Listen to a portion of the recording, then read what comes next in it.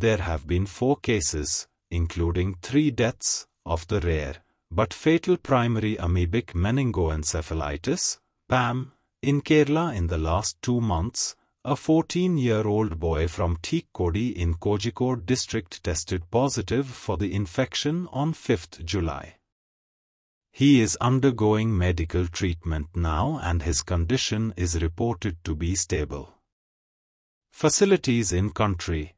3 deaths that occurred were in private hospitals and 1 in Government Medical College Hospital on 20th May. Primary amoebic meningoencephalitis or PAM0 is caused by Naegleria fowleri, an amoeba that thrives in warm freshwater lakes, ponds and rivers. It can also be reverse. It can also survive in poorly maintained swimming pools in rare cases. As it can infect the brain and destroy the tissues there, this one-celled ponds and rivers organism is also called brain-eating amoeba. These infections, though rare, are fatal and 97% of the patients don't survive. The infection happens when people go for a swim in lakes, ponds or rivers during the summer. Experts say that it could occur if the atmospheric temperature is high and water levels are low.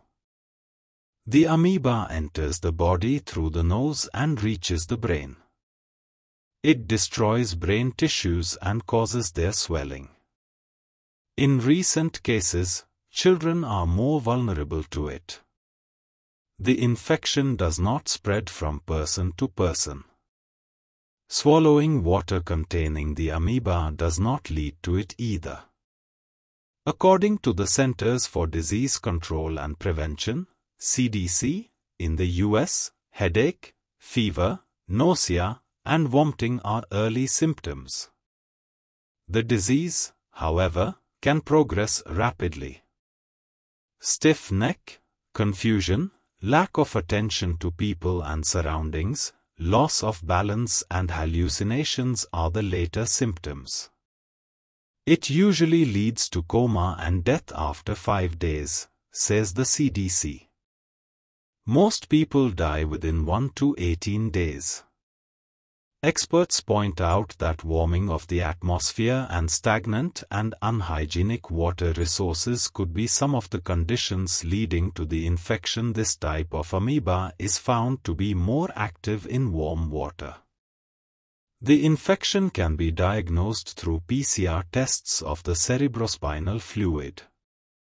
However, as PAM is a rare condition, detection can sometimes be hard. In Kozhikode, doctors at the Government Medical College Hospital suspected its possibility in the 5-year-old girl from Malappuram after she exhibited symptoms similar to that of bacterial meningitis, whose instances have come down in recent times, mainly due to vaccination. There are no standard treatment methods available and the doctors are following the guidelines of the CDC for now. According to sources, the State Health Department has procured miltefosine, a broad-spectrum antimicrobial drug, from Germany for the treatment of infected persons.